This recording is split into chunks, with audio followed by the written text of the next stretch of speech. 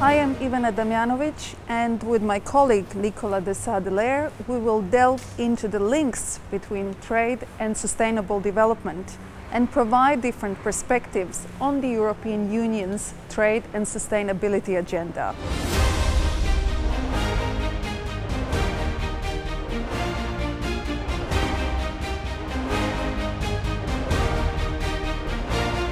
It's our pleasure today to interview Philippe Lambrecht, professor at UCLouvain and Honorary Secretary General of the Belgian Federation of Enterprise. Good morning. Sustainable development is a concept that has different meanings. From your perspective, how would you define it? Well, sustainable development is a way to keep on developing, but in a sustainable way. And what do we mean by that? Well, it's really a question of creating long-term value by diminishing the negative impact of the development of the activities, of the human activities on Earth. And those are eventually concerned with environment, with human rights and governance.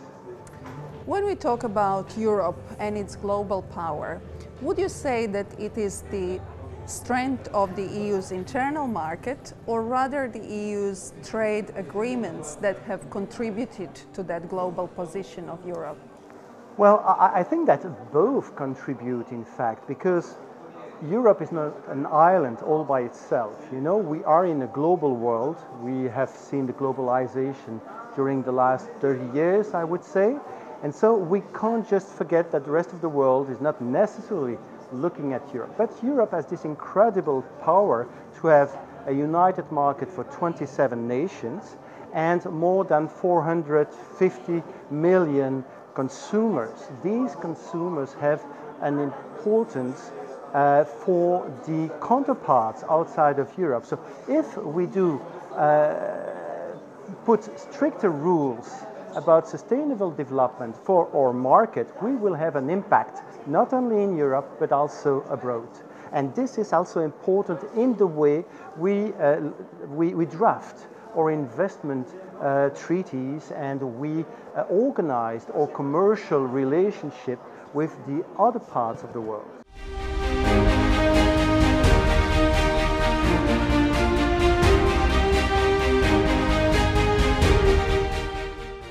In 2021, the European Commission adopted the communication Green Deal for Europe that has been followed by the communication Fit for 55.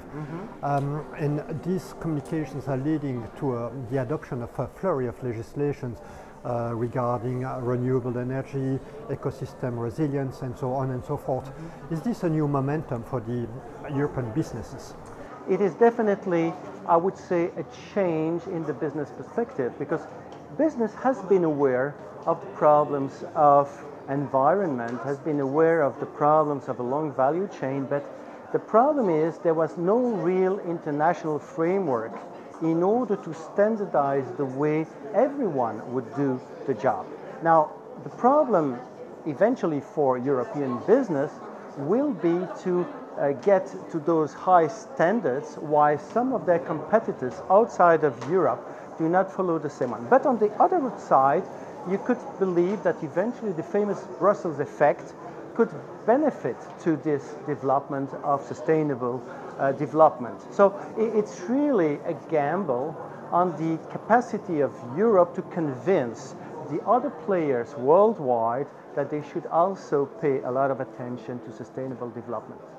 As we are aware, a number of EU internal market legislation have extraterritorial impact, such as the REACH regulations on chemical, RGDP on data protection. In addition, in accordance with the Green Deal, the forthcoming legislations on due diligence, deforestation, CBAM are likely to impact our trade relations with third countries. Many critics abroad estimate that these legislations are lurking a protectionist stance on behalf of the EU. What's your comment? Well, you know, you can see it from different perspectives. From the European perspective, I think we really want to make more sustainable development possible. We don't have too much time to do it. The time is running and we have to act. We do believe that by having better ESG standards, by making sure that we look at with vigilance to our supply chain, we can improve things. Now, you can look at it like, well, this is a problem because you are going to be more protectionist. But is it protectionism to ask that the competitors that come in Europe do follow the same rules as the companies in Europe? We don't ask them to do more than all companies do. We just ask them to do the same. Addressing CBAM, is that not a risk of price differentiation between the certificates on importing steel and the carbon CO2 market prices? There are always technical problems that you can see in all these international trades, but you know, I'm looking at it from the global perspective. I'm looking at it from what do we want as a community of more than 450 million inhabitants, and what we want is to decarbonate as much as possible. And we want to do our share in Europe, but we want the others to do their shares too. So if they don't decarbonate, then there will be an impact for that. And do you believe that these measures are actually going to have influence in third states? Well, it's the gamble. As I said earlier, we are strong defenders of trying to prevent the catastrophe that we are looking at. You know, we speak now of more than 1.5 degrees of increase in the temperature. We see that there are problems with biodiversity. We see that there is more and more scarcity in the raw materials. So we have to act. We do it the European way, meaning we use legal text, we use treaties, we use the legal toolbox to reach that.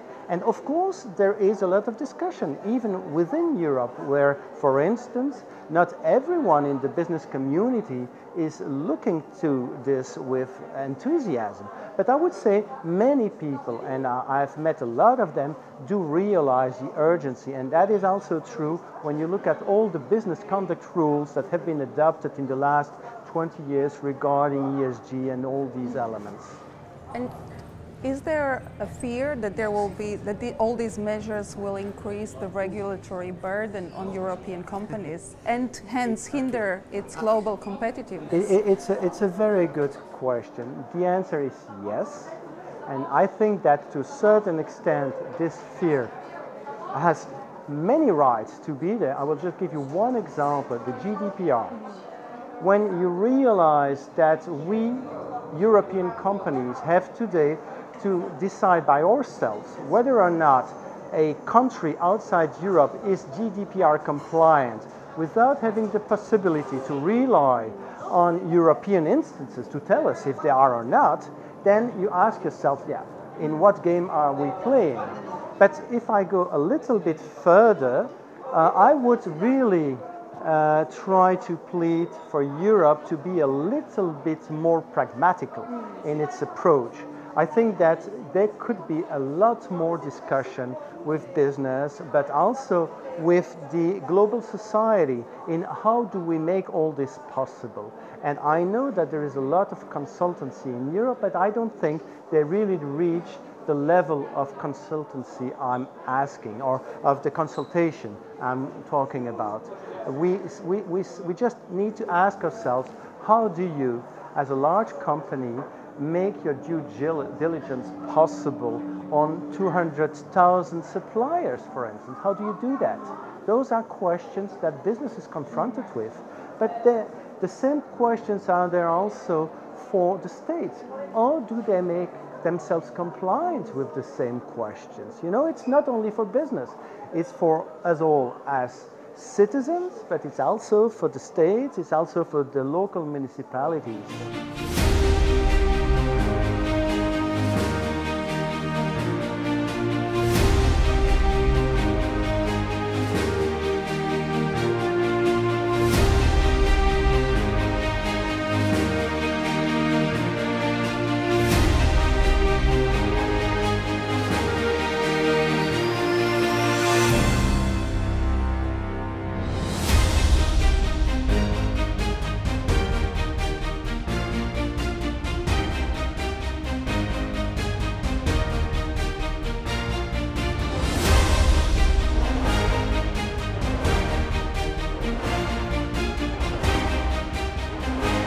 As a matter of emergency, the EU is striving for full decarbonizations to get rid of CO2 and other greenhouse gas emissions in order to achieve climate neutrality by 2050.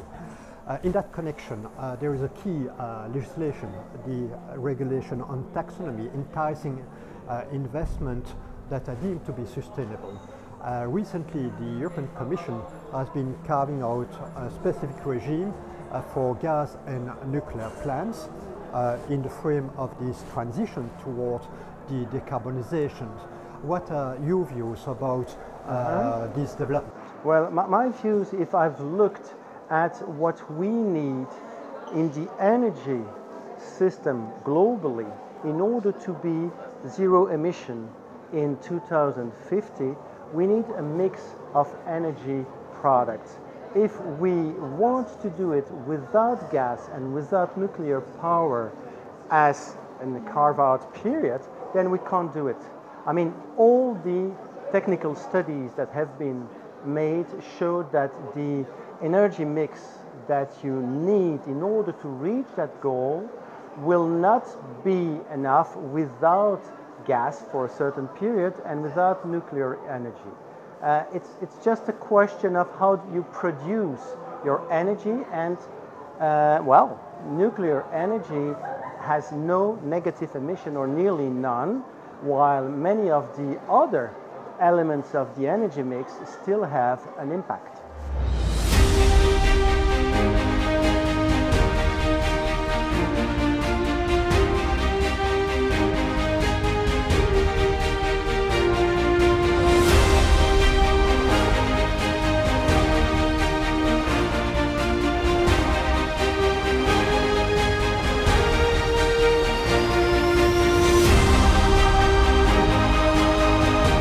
Corporate social responsibility is a very important part of sustainable agenda of the EU.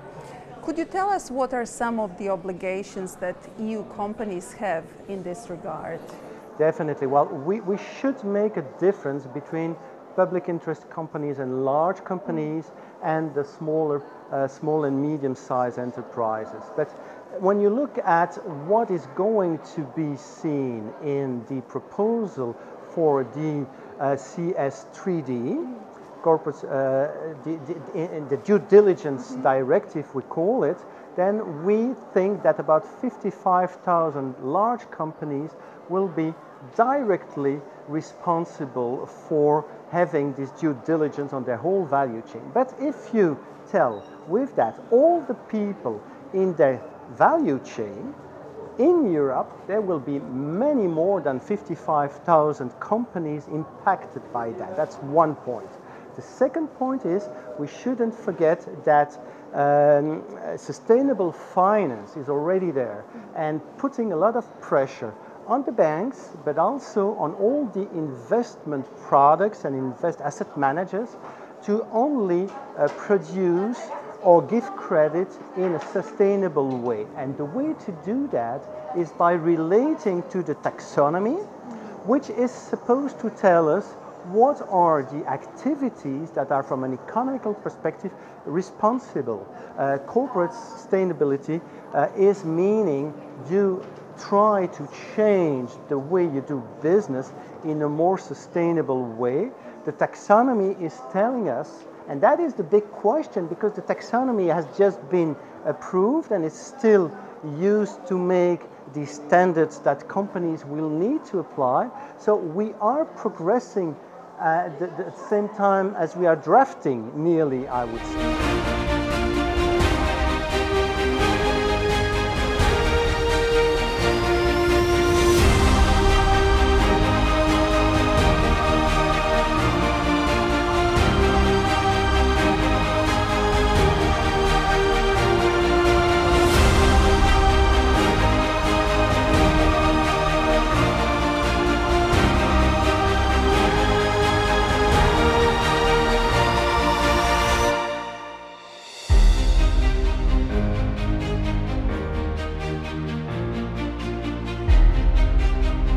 you view the fact that major European corporations are ready to play the game, are ready to embark upon the energy transition, the circular economy, is it going to give an edge to the European industries? Well, I do hope so. Truly, I hope so, because I think it's fundamental for the future of our lives, of our planet. Business has to take into consideration the new reality, and the new reality is a reality of more scarcity than in the past. The new reality is that we have to pay attention because the climate is increasing. We need to pay attention because we are polluting way too much, and business is really realizing this. If business is looking at it from a corporate sustainable way, it can't do otherwise. The willingness of the European institutions under the auspices of the Green Deal to reconcile business perspective with sustainability, is it a new dawn for Europe? It is a new dawn for Europe, but not for business. In my view, business has been concerned with sustainability for a long time. Think, for instance, that we are since 1990 already in a situation where we have to take down our emissions. Business has always been keen also, certainly in Europe, with protection of the employees, of the workers on the site. We have probably in Europe some of the most advanced protection of workers' laws. We have environmental laws that are extremely important. So I would say that Europe has a very interesting level of legislation on ESG. But the question is, we have been also disindustrializing. We have been to some way externalizing our industry in other parts of the world. And there are still problems. There are still a lot of questions regarding ESG.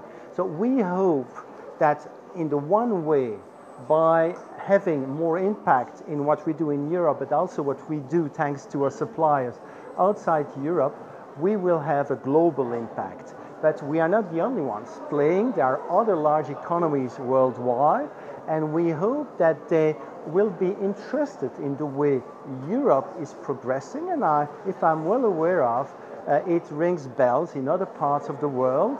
And truly, when you look, for instance, at the ambition of China to be CO2 emission-free by 2060, when you look at the gap of time we have been in the emission of gas and China has been in the emission of gas, I find it a relatively good horizon for them. So I hope the other parts of the world will do likewise. And just a question that is kind of extension to your comment. Do you think that these measures are going to lead to changes in trade flows? Oh, they might.